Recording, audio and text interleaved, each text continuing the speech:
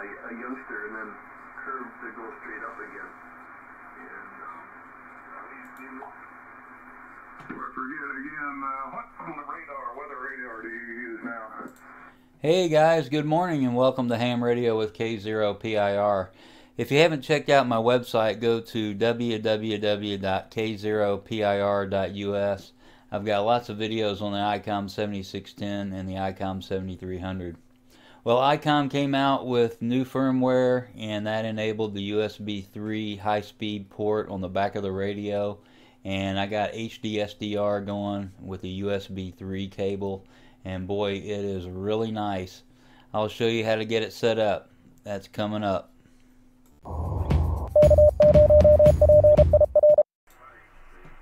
Okay, well, the first thing you want to do is get that new firmware. If you got the Icom 7610, go over to Icom's website, download the new firmware and get it installed. That I've got a video on. I'll put a link below and up here in the top right hand corner. And please remember to like, subscribe, and share. That really helps out this YouTube channel, and I get more videos done that way.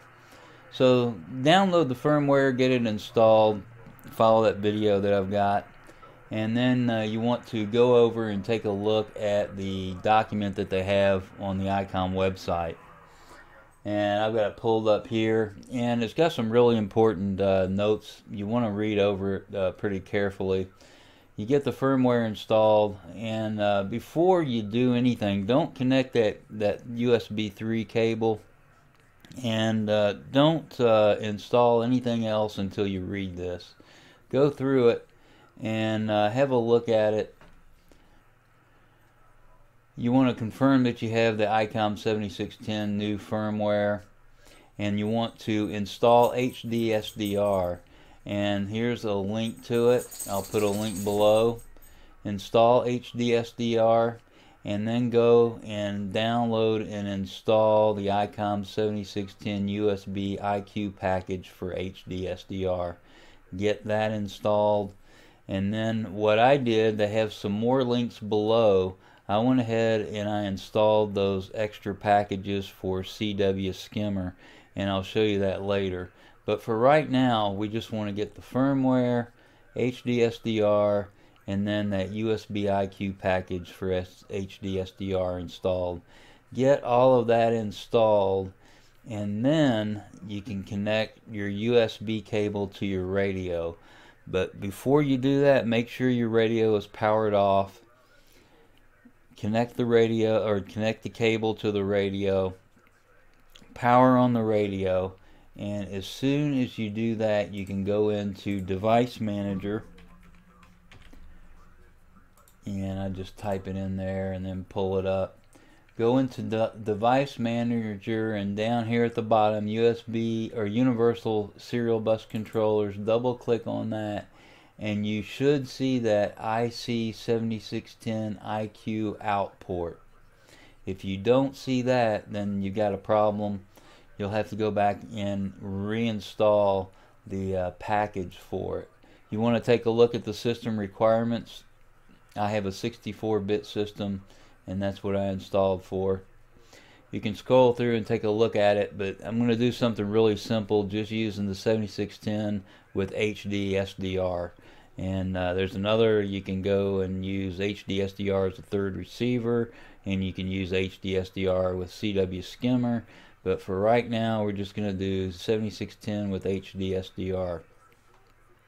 And once you see that port in Device Manager, once you got that port, the IC7610 IQ port, you should be ready to go.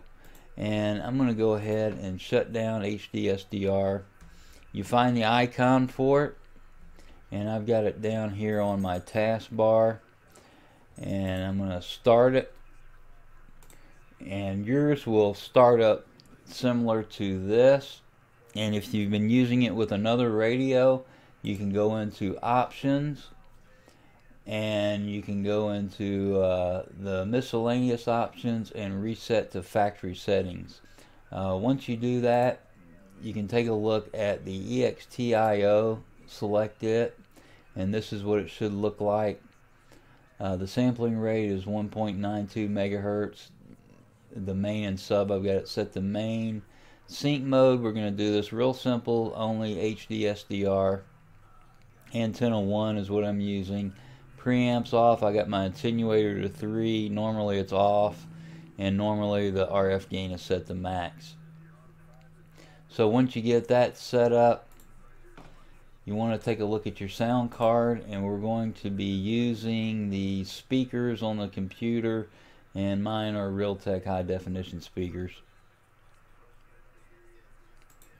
Take a look at the bandwidth.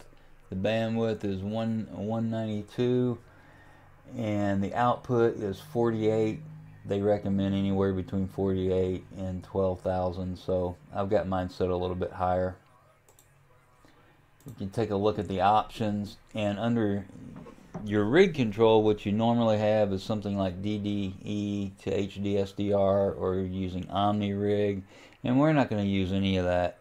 We're going to just use the EXT-IO that Icom provides for the 7610. So none of this stuff should be activated. None of the DDE to HDSDR or CAT to radio, Omni rig, none of that should be activated. And let's take a look at the input. It's the 7610, and the output channel AF, both channels, and that's the default. And then this one is of course set to default. And the RF front end, let me show you what I have. It is the SDR hardware connected to the antenna, and that's the default. And let's look at options and miscellaneous options. I have auto start selected, and then normal process priority default. Go back into options, and I'm not going to go through calibration. We don't need to do any of that, none of that. The mouse wheel you can play around with. Mine is set mode, tune, and direction is inverted for me. And then again, none of this stuff is set up. Over here, let me get rid of that. Over here, after options, we really don't need to go into anything else. I've got mine muted right now, but I'm going to go ahead and unmute it and then click start.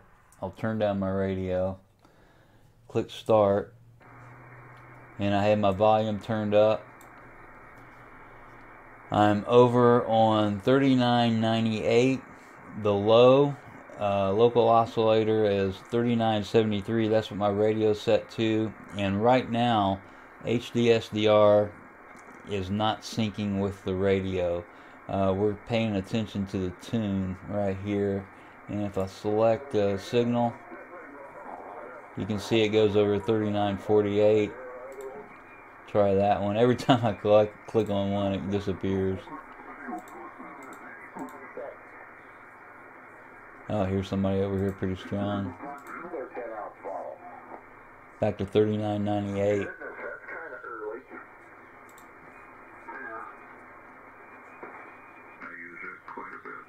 And yours may look a little bit different down here. You've got some sliders that you can play around with. And this down here, the sliders, you can play around with the zoom in and out. And you can change the filter width. He disappeared. Everybody's disappearing on 80 meters.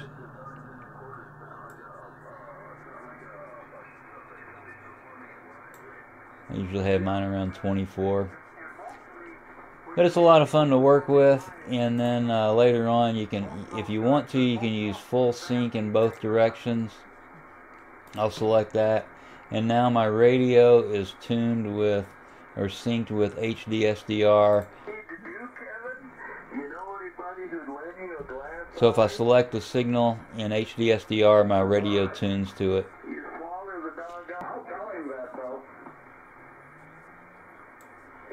Okay, so that's it. It's real simple, not hard to do.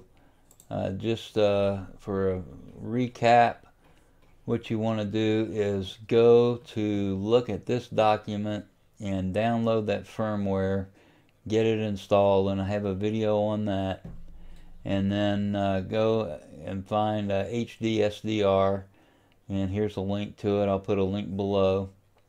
And then install HDSDR, and then install the Icom 7610 USB IQ package for HDSDR. Install those, and then you can connect the USB 3 cable to the port on the back of the radio. I'll put a link below. I got the USB 3 cable from Amazon, and it's a true USB 3 cable. It works really good. They have some other cautions in here, and you want to make sure that you take a look at that. I found that it worked really well. I didn't really have any problems with it. I just needed to make sure that HDSDR was not using OmniRig, and I had it set up to use OmniRig before, and it's not using DDE to HDSDR, and of course CAT to HDSDR, that's not activated. So after I disabled those things, we're using the EXT-IO for the control, and it works really well. I've been using it like this, so basically I can listen on one frequency with HDSDR and then listen to another frequency with my Icom 7610. So there you go. If you have any questions or comments, please make them below. I'll do an article on my website. That'll be coming up shortly. So have a look at that, www.k0pir.us. I'll go into a little bit more detail. So thanks for watching. Please remember to like, subscribe, and share. Also tell your friends. 73 and good DX.